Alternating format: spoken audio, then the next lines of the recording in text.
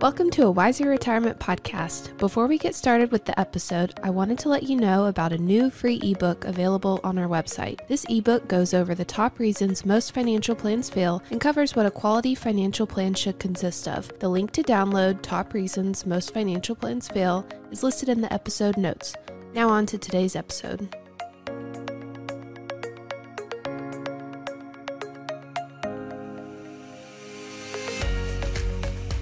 Welcome to a Wiser Retirement Podcast, where we believe the best financial advice should always be conflict-free. I'm your host, Casey Smith, guiding you to financial freedom.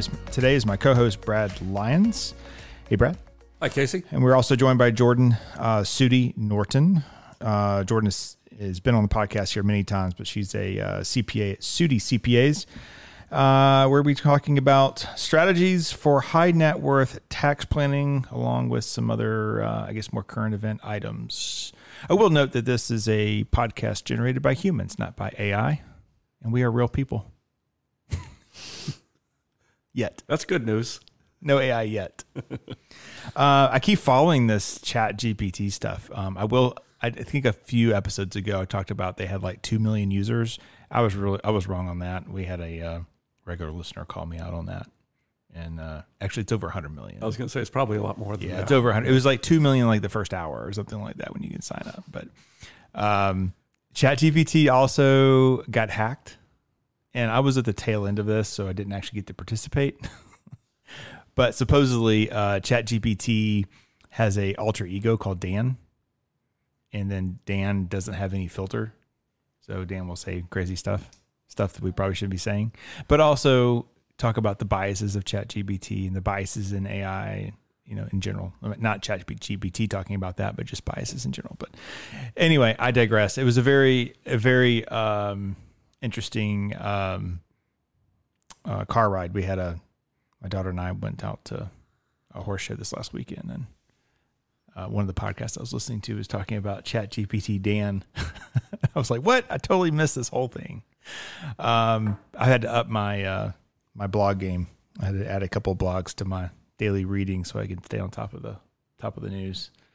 But I think we just passed we did just pass the 1 year mark for the war in Ukraine, which is I don't know. I think neither side reports like their actual number of losses, but we estimate 100,000 Ukrainians have lost their lives, over 200,000 to 300,000 somewhere in there. Russians have lost their lives. Wall Street Journal had a great article last week talking about just that war. It was multiple pages, but I think we've all been surprised by Russia and their lack of tact on the battlefield. And surprised by the resilience of the Ukrainians. Well, everybody was surprised by that after like the third day. Yeah. It's really sad, and I think it's starting to become very politicized now. Obviously, we have Biden talking about supporting Ukrainians no matter what, and now you're starting to get some people to dissent against that, and basically, hey, we got this war, it doesn't end well, and now you kind of look back and you wonder, man, what could have been done to even prevent it to begin with?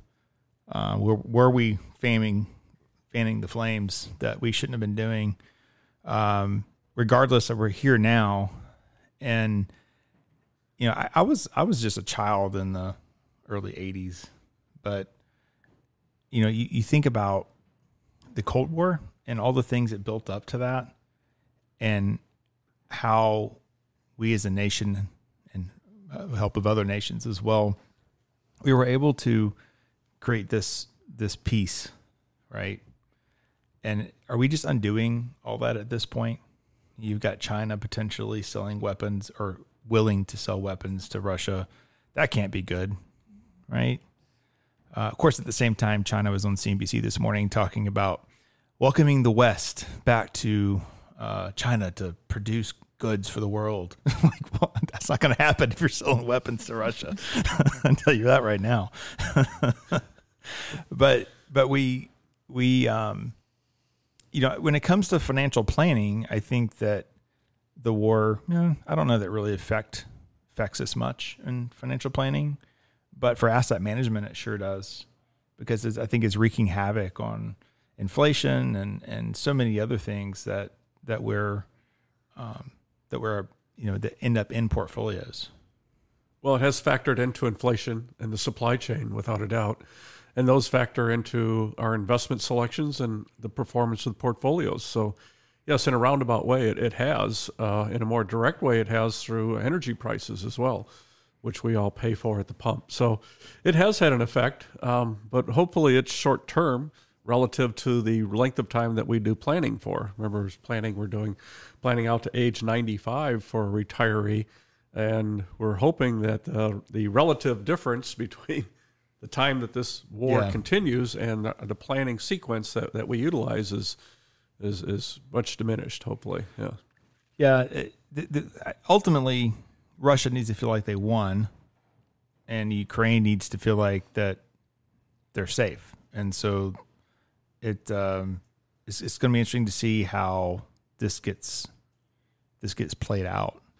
I'm not looking forward to 2024. The election cycle in 24. That's going to be brutal. I think we're going to have to do several podcasts on politics does not affect how we invest money as indexers. Anyway, as individual stock pickers, that could be very different. But I think ultimately, when you look at the world right now, and what it does is it creates fear. And so when people get fearful, they do silly things. I had a long conversation with a client last night about annuities. He's like, oh man, the war in Ukraine, and there could be, Russia could use the nuclear weapons, and for some reason that equated to them as buy an annuity. It's like, well, it's safe. And I was like, well, if there's nuclear war, the insurance company's not going to be paying anything. That's not going to happen. We still have to focus long term. Well, this period of time that we're in and that we're talking about it has created a lot of uncertainty for some people. Right. Okay. They can't look past it. They're stuck in it, so to speak. And when they say things like, I want to buy an annuity, what they're really saying is, I want to create certainty in my life. I want to have some certainty. And, if that's, what they're looking towards, it's unfortunate because it's a false sense of certainty for them, because the annuity in this instance creates a lot of uncertainty long term. Yeah, absolutely. Yeah. And this is the problem, but they're sold in such a way that it sounds like it's creating certainty, but the only certainty that it's creating is for the annuity salesperson. Correct. Well, he said the person that he had talked to, which was a friend of his, which it always is, right? I don't think anybody ever goes looking for an annuity. They typically get sold. They're not bought. But he says, they circled all the negative numbers in my portfolio for the last month and said this would never happen in an annuity. And it's like, well, you can also circle all the positive numbers too. That will never happen in an annuity.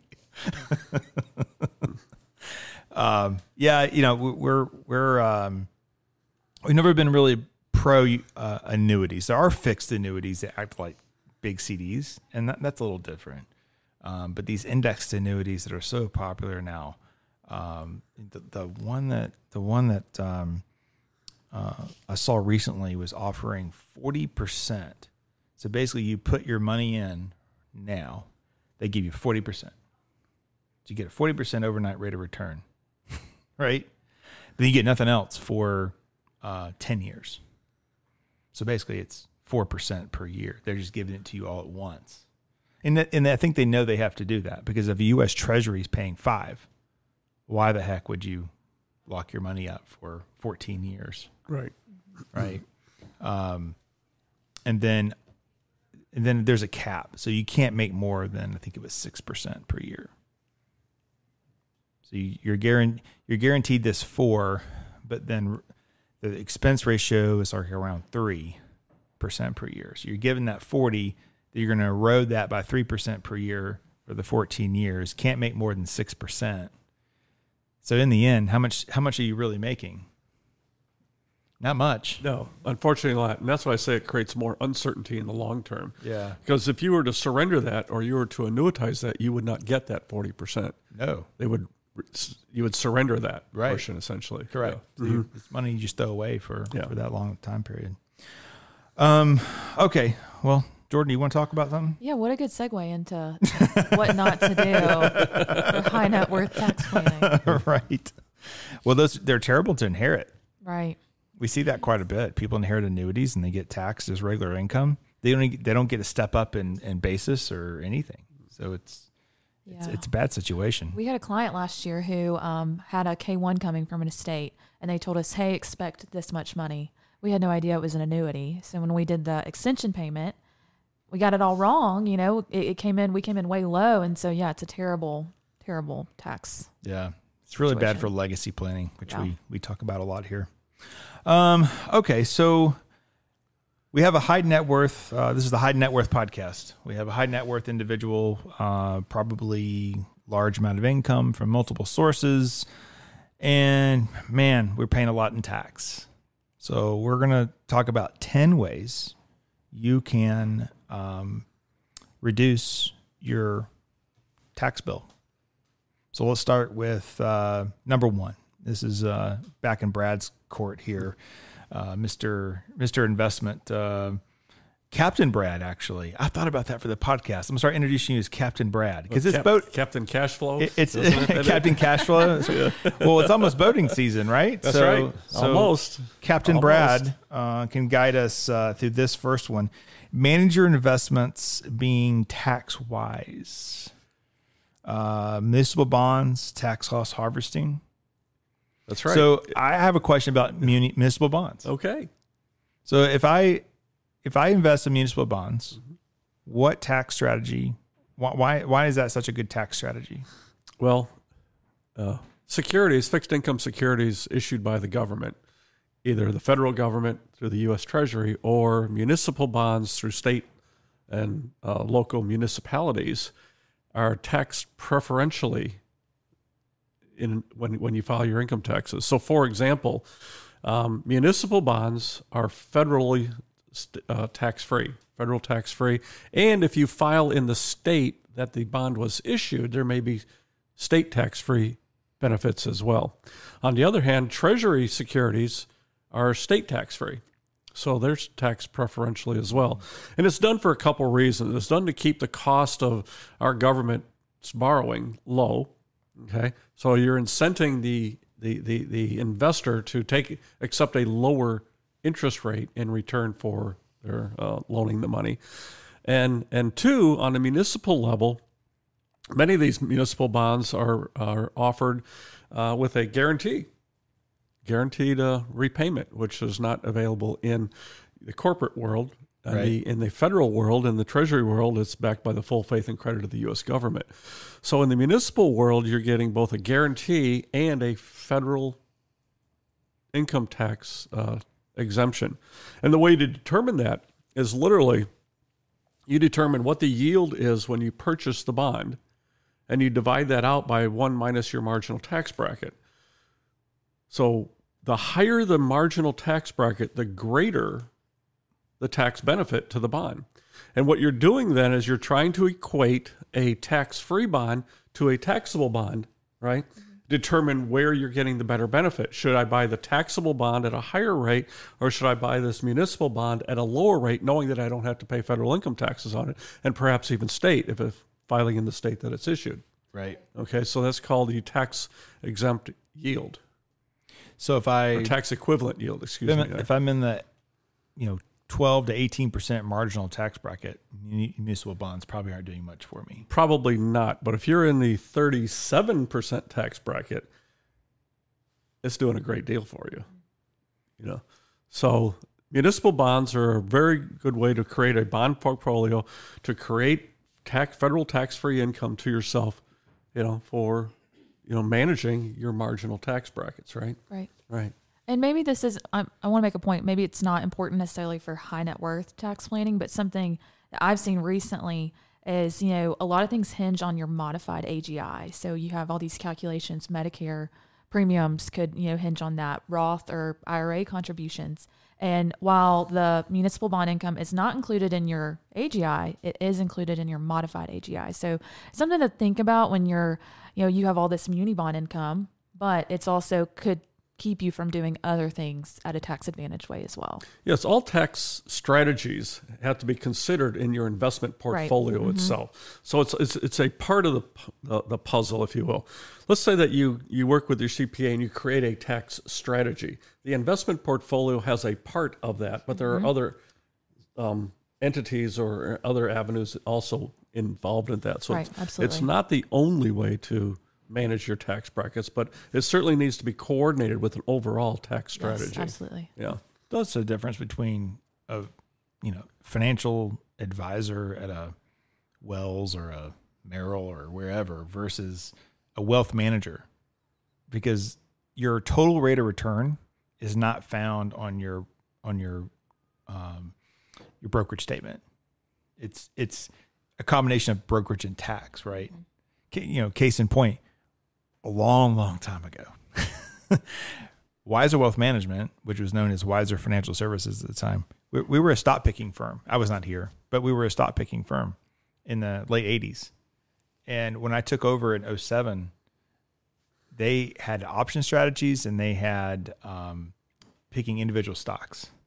I had little old ladies paying $20,000 a quarter in estimated taxes.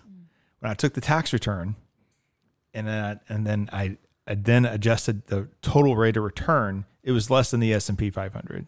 Like, you're better off just buying the S&P 500 ETF and skip all this trading. And essentially that's what we did. We transformed Wiser into what it is today with using low-cost ETFs. But that's the difference in understanding the tax side and your investment side. Another one example would be tax loss harvesting, which we did a podcast on here a few episodes ago. But understanding that even when you have down years, creating those capital losses going forward in your portfolio, because those capital losses can then be credited toward other things, right? Gains in the portfolio, but also a sale of a business or Right, absolutely. Right? Sale of real estate. Yeah, any capital asset with a capital gain. Yep. Correct. Yes. The tax loss harvesting can be a tremendous benefit. And it's estimated over long periods of time, it can add as much as 3% to your overall rate of return on an annualized basis over periods of time. And when I say 3%, that's when it's incorporated with an entire strategy of year after year after year of utilizing tax loss harvesting to offset gains in other areas. So tax loss harvesting is a tremendous benefit. Nobody likes to see the losses in their portfolio, but once they have occurred, you might as well take the benefit by harvesting them, okay, and utilizing to offset future taxable gains. Going back to muni bonds, is there a rule of thumb and when to deploy those, or is it really just more of a case-by-case basis? It kind of has to be a case-by-case basis because it's all part of an overall strategy and an overall portfolio, okay, which may include other things like real estate, business income, passive income, earned income, and so on. So it should be looked at and considered in a portfolio strategy based upon an overall plan that includes tax strategies, don't you think? Oh yeah, absolutely. Mm-hmm. Yeah. All right, moving on to number 2. Now, if you have a high income, this may not be the best strategy, but if you see high income coming in the future, you could consider converting your IRAs to Roths. And what does that do for us long term? So you're putting your pre-tax dollars into your IRA. If you can get it into a Roth, convert it into a Roth, you're going to pay tax on the conversion amount, and then that amount's going to grow tax-free from here into eternity. So definitely an awesome tax planning strategy, but you do have to watch out for if you're putting yourself into the next highest bracket. If you're converting $500,000 and now you're in the 37% bracket, when you could have waited until retirement, you would have been in the 12% bracket. I mean, it's a numbers game. It's a timing game. So it can be beneficial, but it can also hurt. So you got to time it correctly to make sure that it's doing you work for taxes. Last year we went through 400 plus households, one at a time, to say, are we missing any conversion opportunities? And very interesting notes kind of came out of all that process. We have clients who are all very wealthy, but they're in the low tax bracket. They're done working. Mm-hmm. They live off a brokerage account. They have very low tax liabilities, right? So we forecast this all out into the future and go, man, you're in the 12% tax bracket right now. In 20 years, you'll still be in the 12% tax bracket. So the question is, do you convert, now because you're in the 12, or do you not convert? And we chose not to convert, because why would you pay the tax now when it's going to be the same tax bill later? Right. Right. Those lower tax brackets typically haven't changed over the decades. Right. And you see what I'm saying? It's like, because you're just you're paying. Well, you're losing the compounded interest on that 12% over the next 10, 12 years. Correct. Yeah. It's like, do I want to pay my utility bill now, or would I rather pay my utility bill 20 years from now when it's due? I don't want to pay the utility bill 20 years now. I would just pay it then. Right. So that's something that came out of that. The other one, now the home run was when you're in the 12% bracket today, but when your RMD hits, when you're 75 or 73, now you're in the 24% bracket. Right. That's a no-brainer. Yeah, absolutely. Those first few years after retirement, those are when we really, attack the Roth conversions, when you're in that 12% bracket. And you're not converting maybe the entire IRA. You can chip away. You convert up until you stop at the 12. Exactly. So you're chipping away at it, and at least getting some of it moved over. Correct. Is the beneficial piece there. And then if you go to if you convert up to like the 22 or 24% bracket, to me, you're rolling the dice now. Because are you going to, in 10 years, are those brackets going to be higher or the same? I don't know. You don't know. I don't know. People say, we spent so much money, we have to increase taxes. But we're not. Right. It's not happening. Right. So that's a tough one to make. You could be wrong in that conversion. Yeah. Now, if you have a low income year and you're in your 20s or 30s, to me, there's enough time to make up for it. Because anytime you pay the tax now, it's kind of like you've lost 12% or you've lost 24%. How long will it take you to break even and then start gaining above the waterline again? So I think the game probably is defer as long as possible. Yeah. Ultimately. Right. But it is a calculation. It should be done, and you look at it from different angles. We had a client come through. I did not work on this one. This was done by Missy Beach, our senior planner here. But she came to me and she showed me this huge spreadsheet, and she was basically like, this person doesn't want to pay tax or doesn't want to pay RMDs in the future. And I said, well, they don't want to pay RMDs or they don't want to pay tax. Mm-hmm. Those are, the RMD tax, that's a tax too. But ultimately we came up with a break even that if he lived to age 92, he'd save $60,000 by converting all his stuff to Roth now. Is he going to live to age 92? Yeah. And so a lot of this stuff comes from like AARP and all the articles they put in there to do a Roth conversion to save. And so the people read these articles, and these articles are for the masses. They're not for specific situations. Absolutely. So, all right. Number 3, contribute to 529 plans. So, yeah, 529s for people who are in the high marginal tax brackets, 529 plans can be a great way to do a couple of things. One, to save for college, because if you kept that money in your name, you're paying the highest marginal tax bracket on the earnings that you're trying to utilize and accumulate to send someone to college with. But by putting it in a 529, it's tax-free earnings if withdrawals are qualified withdrawals for college. So let's just say that. The other thing you're doing is you can help manage your estate tax later on. So grandparents can actually use the 529 if they're in a high tax bracket and lower their tax bracket, their earnings and on taxes on their earnings as well. So 529s can be a great way to do this. Then later on, depending upon the circumstances, now under the new laws, 529 balances that are left over after college, certain amounts can be rolled over to a Roth IRA for the beneficiary's name as well. Mm-hmm. So you're getting quite a few benefits there in a 529. Yeah. And if you, at least here in Georgia, if you contribute to a Georgia 529 plan, you can receive a state tax deduction of $8,000 per beneficiary. So that's pretty nice. Yeah. And something I learned recently, I don't have kids yet, but I've considered, what if we open a 529 plan for, one day? I mean, the longer it sits there, the longer it earns, the greater it'll be. And you can do this even without having, a child listed as a beneficiary and still receive the state tax deduction. So pretty cool. And now if you don't use the Roth, you can convert, or use the 529, you can convert to a Roth now. Mm-hmm. There's also two different ways to open it. You can open it as an account owner, an individual account. You can open up as a minor account. So on the FAFSA form, it's better if it's in the kids, if it's in a minor account, but I don't tell people to do that. I still tell people to open, especially grandparents, open it up in your name. You control it. You have a account backup owner, which can be the parent. Mm-hmm. So it never technically leaves your estate if you're the account owner, and you can still control things, right? But yes, it grows tax free. So there was something, I think it was my wife last night. She was talking about Matt Walsh, and he had a whole article now about, maybe we really shouldn't be going to college because it's just so expensive. And that's where all this wokeness is coming from. That's, taking over the world. And I just don't think that there's any world in which I would tell my kids, don't go get a 4-year degree. Yeah.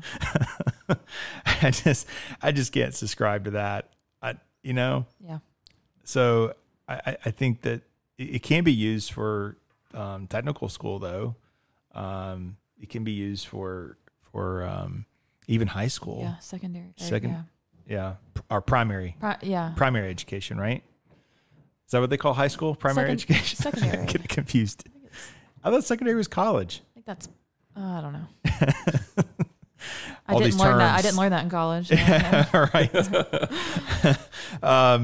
So basically, we could use it for elementary school. I don't know why you put money into a 529 and to pull it back out a couple years later. That doesn't make a whole lot of sense to me. Yeah. But yes, you can use it for a lot of different things, and you can change beneficiaries to your children. So my son, thankfully, has a full ride. So we're done. So his will get converted into his sister's, who will cost me every penny that I got. All right. Number 4, max out your 401k. This is something that, we're starting to catch as people are earning more income, that they're still doing the 50% Roth, 50% pre-tax. Yes. And I always tell them, say, look, you have a high net worth, you're making good income. You have to think about this differently. And so therefore everything goes in pre-tax because you're saving 37+% on your dollar, right? That's going in. And then you save additionally into a brokerage account. And hopefully when you get to retirement, you have this brokerage account you can live off of for almost no tax liability whatsoever, right? If Brad's done this tax loss harvesting, we have all these credits that have built up over these years.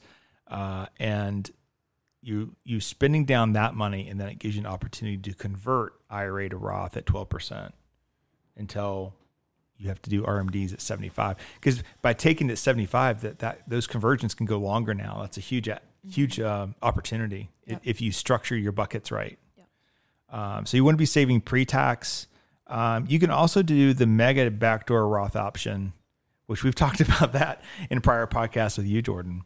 Yeah. Do you remember the tricks to that? Because not everyone has the option. The mega backdoor. The mega backdoor. Yeah. It's a neat tool. I mean, everyone, you think that you're limited to the 20,500 or whatever it is. 22.5. Yeah, 22.5. I'm thinking backwards on 22 tax returns right now. We all do. But you think you're limited to that, and you are in a way, pre-tax deductions, but then you can keep contributing to over and past that 22.5. If your 401k has this provision. If they do, yes. I know that Delta, a big employer here in Atlanta, allows for that. And so we see it a lot with Delta pilots. Correct. You contribute past that, and now you have these after-tax dollars sitting in your pre-tax 401k, and you have the ability to then roll that amount directly into a Roth. So it's a great tool. And we have hundreds of airline people here as clients. Right. So, but yeah, they can do that automatically now. It used to be you had to make a phone call every month, and now Schwab and Fidelity will do that automatically for you. This Megan back to a Ross. But yeah, just typically large companies offer those. I wish I could have it in the Wiser Wealth Management 401k plan. We were told no, we're too small. So if you're at a smaller, medium company, you may not have that option. Yeah. But if you're a business owner, perhaps you designed your own 401k plan, you can certainly do that. Something that I think people forget about, this is number 5 on our list, is maxing out an HSA. So what we tell people, and you probably do this as well, is max out your HSA, your health savings account. Now, this is different from your flexible spending account. Flexible spending accounts expire. Right. You got to pull the money out, use it or lose it. Right. But HSAs are kind of like health savings account by the name, and you can invest it, right? But don't you ever spend it. Right. So what's the family max this year? Does anybody remember? 7,300, I think, but that's a couple years ago. So I think it might be up to 78. Okay. 50. So we can put like $7,800 a year into an HSA. It grows tax free and it's deducted now. It's kind of like a Roth for healthcare. Right. And then when you get to retirement, you can use that money to then fund your healthcare expenses. Yep, absolutely. And then just pay out of pocket for your healthcare expenses. Right. Right. Right. People come to us all the time and they're on a W-2 and they're like, what can I do to lower my taxes? And although it is, what we consider, I guess, low-hanging fruit, I mean, maxing out the HSA and maxing out the 401k is your first step into really saving taxes currently. But then you can take these vehicles and really make them work for you in the long run. So about real estate. So, during the financial crisis, we had a lot of what I call accidental landlords or unintentional landlords, where your house was underwater and you're like, because you had enough cash to buy the next house. So you kept your old house, you rented it out, and those have all now come back above water. Yet people still seem to have rentals here and there, or you have a vacation rental, something like that. If you're selling that and you're going to buy another property, you should do a 1031 exchange. Absolutely. You're basically going to take your capital gains and transfer it into the new entity. And if you do it right, there shouldn't be any tax owed. If you do it right, it's a big key. If. Yeah. We've had a couple of people come to us say, I want to do 1031 exchange, and they've already closed on the property. There's nothing you can do at that point. They've gotten the cash. Yeah. It's too late. You need to plan ahead for 1031s. Right. But just real estate investment in general. So in real estate, you buy a property, you rent it out, you have all those expenses related to it. You're deducting your expenses off the income, so you can create almost a tax-free income stream. But you're depreciating it, you're doing all these other things. There's a point at which all the tax comes due.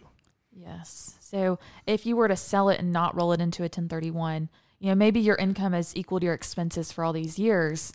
On paper, cash flow. But yes, at the same time, you've been creating this huge tax loss that you probably have not been able to take, or maybe you have. But then when the tax comes due, all the depreciation, it just flips back into gain because that was a deduction that you were given when actually your property was appreciating. So it can be a nasty tax bill if you're not ready for it, if you're not planning for it. And that's why the 1031 is so beneficial. We have a whole podcast on 1031 exchanges. Go reference that because it can get a little complicated. Absolutely. Increase your giving. Now, there's been some changes on that over the years in the tax law. So right now, if we're going to give, it's not dollar for dollar.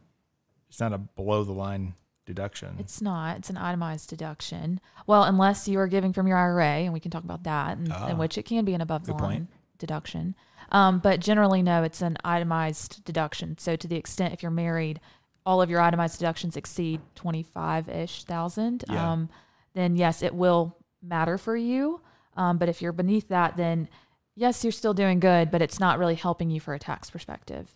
And then there are some limits when it comes to AGI. So if for cash contributions, you're limited to 60% of your AGI for cash contributions. And then capital gain properties, if you're contributing stock to a donor advised fund or directly to a charity of your choice, you're limited to 30% AGI.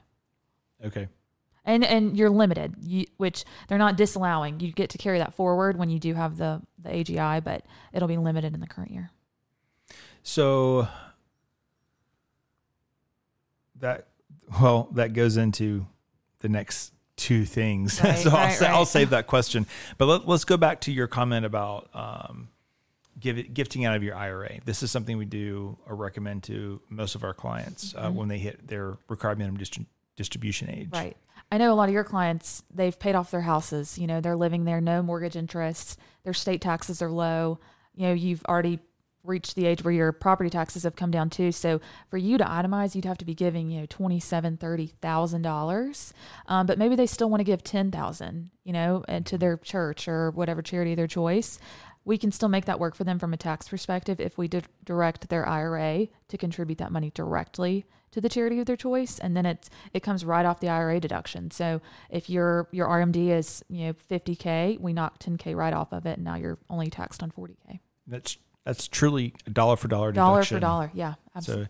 So if you have required minimum distributions, if you're of that age, you should be gifting out of your IRA, not your checking account. And there's no minimum. I mean, if you want to give $1,000, you can do that, direct it from your IRA, and it's a direct deduction. Yeah, that typically, I say there's a minimum. Oh, fair enough. Okay. Just from a paperwork standpoint, because, hey, I want to give $25 to this charity, I want to do it from my IRA. Yeah. That creates a paperwork nightmare. So you want to kind of do it, say, hey, I give to my church, and so I'm going to give my annual amount now. Yes. And people are kind of funny about that. It's like, well, I'll have to call the church, let them know that I'm going to do my annual, that my monthly is not going to be there because they're going to think I stopped paying. Mm-hmm. So it's funny. You have to convince people sometimes, to do it. Like, this will save you so much money. Yes, so. It's the peer side of it that I think is harder for them to get grasp over the tax side of it. Yep. So another thing is giving items of value. So explain that. This is like the Goodwill drop-off. Except, yes, I mean, you can take your like-kind items to Goodwill, and that's kind of a hard deduction to quantify because, I mean, Goodwill has a prescribed dollar value, but people usually just say, hey, I gave $300 worth of stuff to Goodwill. But you do have the ability to donate items of value, things that you have. I mean, we've had clients gift expensive bottles of liquor or gold coins, things that they have that like charity for auctions. Yeah, exactly. And they're able to receive, you have to have it appraised and you have to have the amount that the value, the item is worth, but it is a great option. If you have things, maybe they don't hold any sentimental value to you, might as well, contribute it and get the tax deduction now for it. Maybe, in this category too, could we not put like stock gifting? Mm-hmm. So maybe it's not a deduction, but you're transferring a highly valued stock to a child, for example, right? So it's a gift, but you don't have to pay the capital gains tax. Right.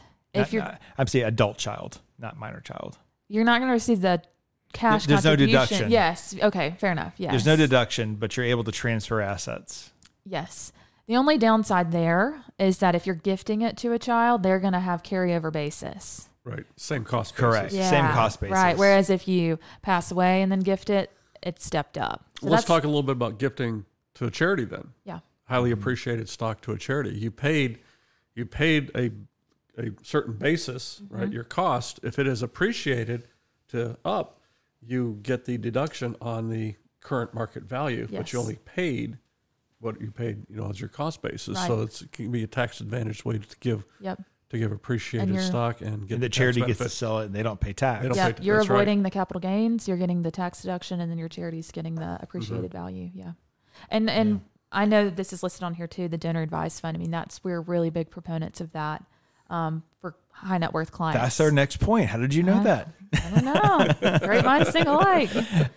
Yes, donor advised funds. So let's explain that for a minute. They're awesome. They're great tools. And this kind of gets back to the, I don't want to, I give monthly, you got to get out of that mindset. Instead of giving monthly or instead of giving, every year, hey, this is our last high income year. Let's contribute this stock that we have that we don't need, that's appreciated, and let's contribute it to a donor advised fund. So we're not giving it necessarily to the charity quite yet, but maybe we put $100,000 into that donor advised fund. We receive a tax deduction for $100,000, and then we can gift that out $10K a year over the next 10 years to maintain our level of giving, but we're receiving the tax deduction in the highest tax bracket.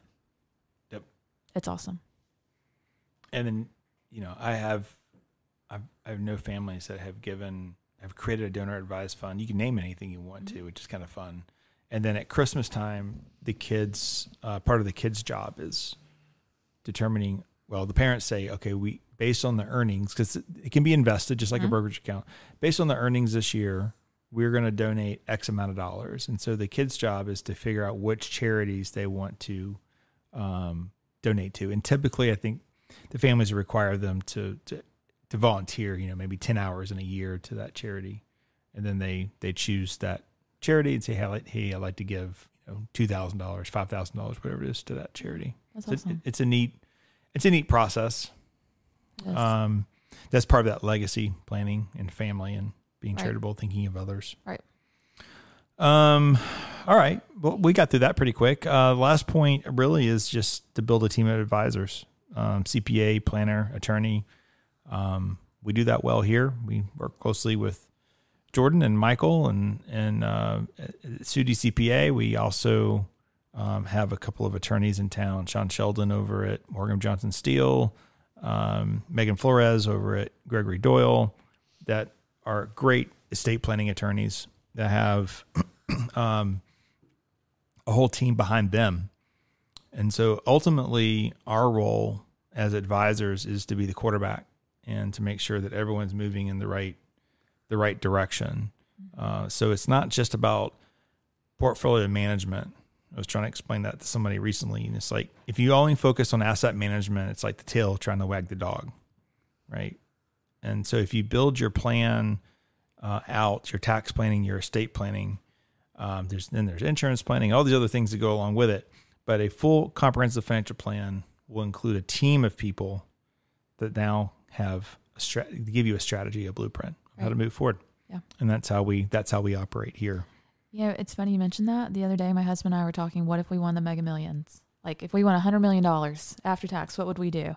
And I was like, I would call a wealth advisor first. I mean, that's my first call. He was like, call Michael. I was like, no, I'm not calling Michael Sute. I'm calling a wealth advisor, and then I'll talk to Michael. Like, you're right. You may call him to say, I'm not going to be in on tomorrow morning. Or any morning after that, yeah. But no, I'd call a wealth advisor because they really are the quarterback. I mean, you guys, I feel like, have such a well-rounded knowledge of all the moving pieces, and you need somebody that has that. Absolutely.